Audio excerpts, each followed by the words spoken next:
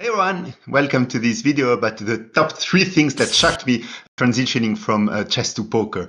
So first of all, for the ones of you who don't know me, so I was a chess coach for 10 years.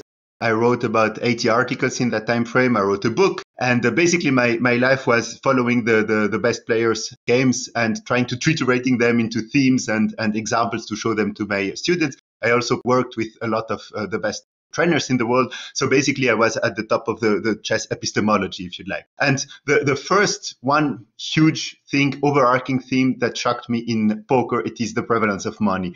Why should it be the only measurement tool? That is something that right from the beginning I didn't understand. Why should recreationals be happy to lose, let's say, $200 on a Friday night? And why should they think that it is better than to go, I don't know, 10 times to the cinemas or something? Because it is a beautiful game, because it is fantastic. They will be cognitively challenged. There will be psychology. They will have a lot of feelings of their heart will pump, their blood will flow. And why should this aspect of poker, it is such a beautiful, such an exciting game, why shouldn't it be present in the poker content, but most importantly in the poker coaching world? And why should money be the only measurement tool? So now if we go more concretely, the first big shock was a cultural one, if you like. It is the difference between chess and poker. It is a little bit the difference between the United States and Europe. Why? Chess has been heavily developed under the Soviet chess school, and the biggest influence in history has been the Soviet chess school, and generally speaking, the European culture. Whereas poker is really a US kind of thing, of hunting field, if you'd like. That means that people who think about poker, they think about it in a mathematical way.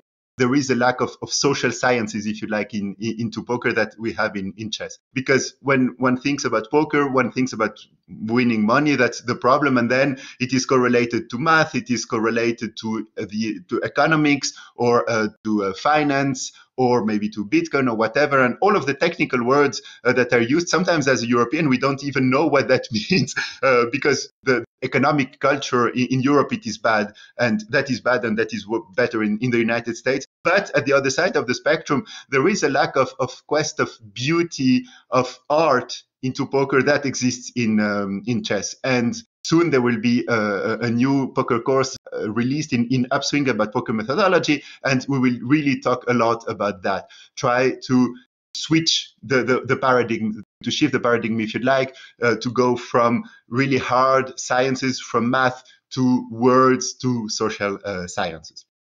The second biggest difference that I find, it is there is a lack of individuality. And what does that mean? There is probably a lack of ambition, meaning people are just copying what some top pro said in a video. And that is the biggest nefarious effect of money. It is that if they are copying that, they will short-term win money. But it is exactly the same as, what they say in the stock market. By the time your taxi driver tells you to buy Tesla stocks or whatever, maybe you will win some money and it is great, but the bulk of the benefits was obviously to be reaped already before. And the problem is that people aren't ambitious enough to try to do something new, but also very often they aren't curious enough.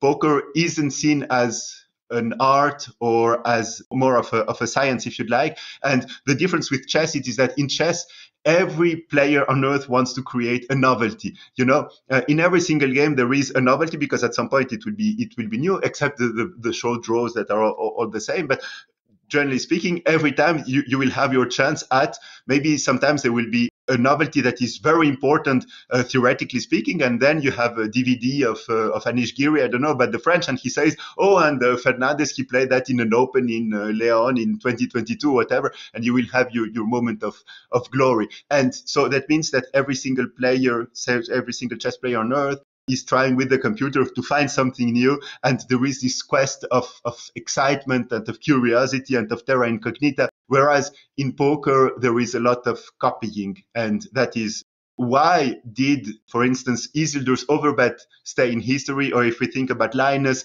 he introduced the 10% bet.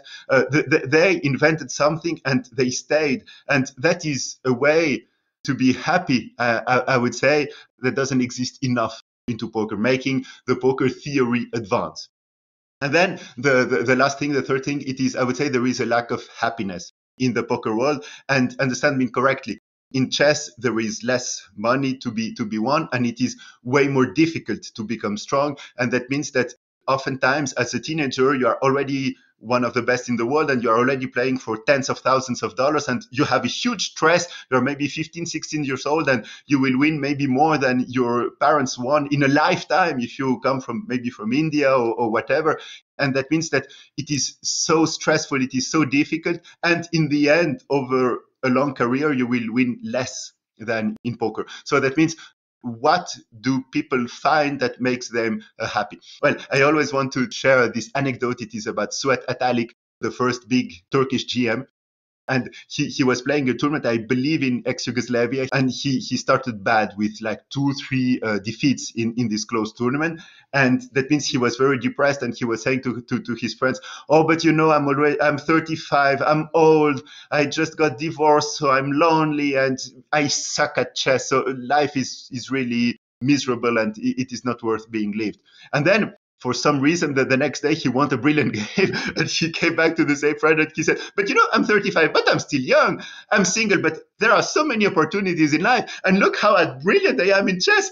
And that means that, okay, obviously it was a little bit hyperbolic, but the thing is that in this particular tournament, it was already done for him. He wouldn't win money. He wouldn't win elo points. He already the rating, he already lost too much. So there wasn't anything tangible that he would win, but the pride of making a nice game made him happy.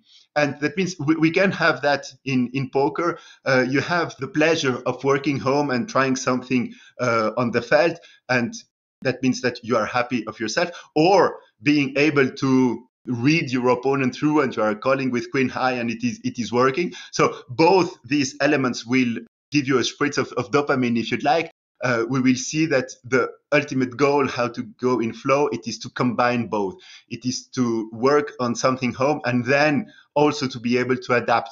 Maybe if you want an example, I don't know, you watch that an ace high mono board, it is spectacularly bad for the open raiser, so you know that you can attack it. But then maybe there is a board pairing card on the turn, and you didn't watch that because there are so many runouts, it is impossible to remember everything. So then suddenly you have to adapt. You have more knowledge probably than your opponent, but you have to adapt what is happening. And then in the end, if you win the hand, you will have combined both, and you will feel like really this rush of happiness and of flow. And that means that it is a little bit extravagant or ambitious, but this masterclass that is coming, it will be also about happiness, about how to be happier through methodology, how to be happier concretely in our relationship to poker, and how to change a little bit this boring and sad state of affairs.